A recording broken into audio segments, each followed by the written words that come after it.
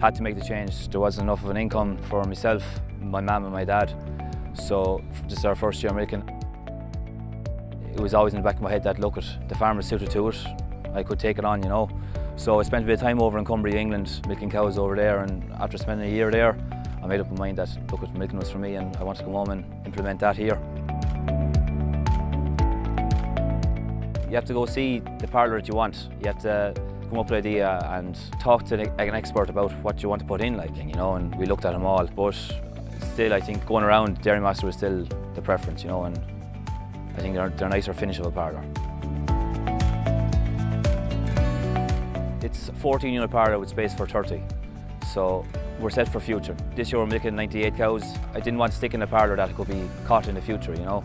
We were running on a budget and I chose to put a lot of it into the infrastructure and being set up for 10, 15 years. I'm delighted with how it's working, yeah. Cell count's down at 80. It's a bright parlour. Cows are flying into it now at the moment.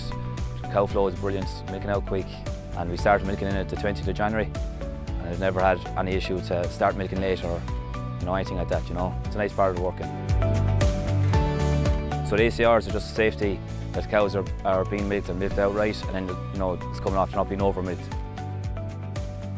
You don't want to be leaving the parlour. You want to be efficient in the parlour with your time. So we put the batch feeders in. It's obviously a big part of the cow flow, getting them into the parlour. At the moment they're getting 1.5 kg of nuts. In the future we will put in an auto washer and all that kind of stuff. That can be put in the future. But for now it was try to keep it as standard as possible. Things I'm noticing that I like is the cluster itself. They're lightweight, like there's no weight in your hand. That's a nice thing in the parlour to have, you know. I like cluster. You want to be able to stick the clusters on and be able to walk away from them and go on to the next one. No, I've had no issues at all. Even with the small heifer, and I have a few crossbreds, there's still no issue. It just stays on, you know. And that's probably down to the fact that they're so light. There's no pull down on them. When I said at first that I wanted to go milking 3 or 4 years ago, lads be telling you you're crazy.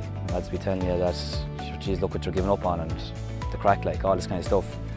But I'm finding, like, the parlour we have at the moment, there's 98 cows going through it. There's no tie to it. We're milking 7 o'clock in the morning and I'm out of place here in the evening time at 5:30, 5:45, with your evening off, you know. You get to spend time with your friends or whatever. You just don't have to be tied to a dairy farm anymore. If I was talking to a new entrant who's thinking about going milking, it's just about getting the right lads on board and talking with someone who's approachable, someone you can pick up the phone to and just have a chat with about things. Just even like if you don't understand it, just ask the question. It might sound stupid, but like I was in that boat, you know, so just pick up the phone, talk to these lads.